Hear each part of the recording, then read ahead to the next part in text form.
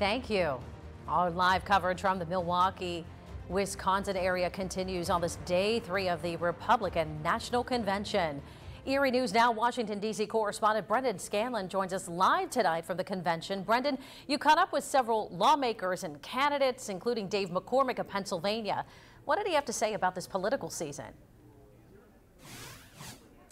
Hey there, Eva. Good evening. That's right. Well, Republican candidate for U.S. Senate from Pennsylvania, Dave McCormick, delivered a prime-time speech last night on the convention floor. We caught up with him shortly after that speech, and then again earlier today to discuss his race against current Democratic Pennsylvania Senator Bob Casey.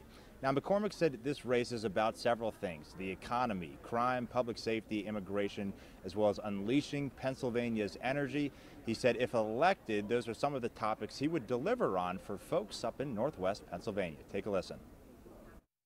Well, those issues I talked about are affecting them. The economy. We need an economic policy that makes it easier to have working families be able to prosper. We need to make it easier to have businesses. Deregulation. The regulations that have come under Joe Biden and Bob Casey are out of control. It makes it hard to run a business. I've run 2 businesses. We need to recognize that Pennsylvania brings unique assets, great workers, great natural resources. We just need to unlock our potential. Right across the border in Ohio, there's great things happening. Those great things and more could be happening in Pennsylvania if we just got out of our own way.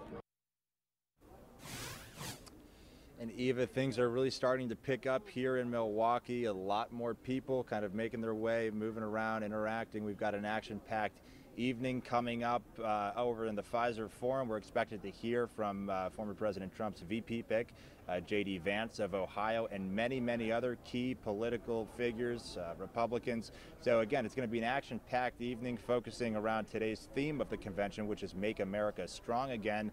Rachel Knapp and I will have a lot more coverage coming up on Erie News Now at 11. But for now, reporting live in Milwaukee at the 2024 Republican National Convention, I'm Brendan Scanlon. Eva, back to you.